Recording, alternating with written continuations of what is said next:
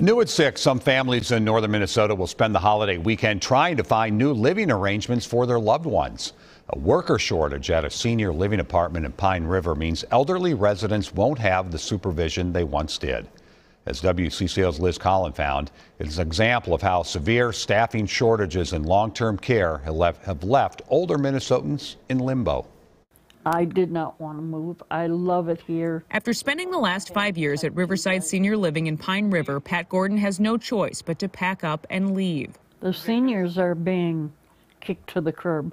Come December 1st, the assisted living services the 78-year-old needs for her emphysema and memory issues will end, when around-the-clock care dwindles to 2 people on site during weekdays only for the 28 residents who call this home. If they put food on the stove and forget it, we're going to have a fire.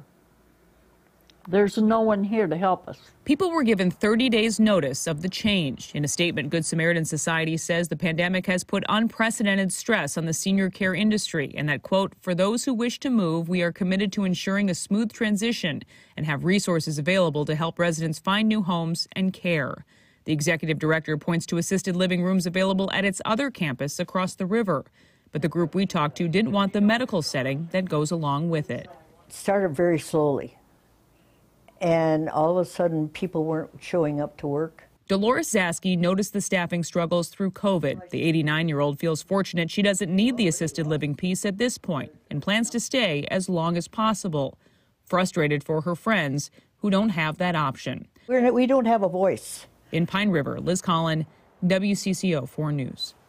There are currently 23,000 job openings at senior living organizations throughout Minnesota. That is about 20% of the industry.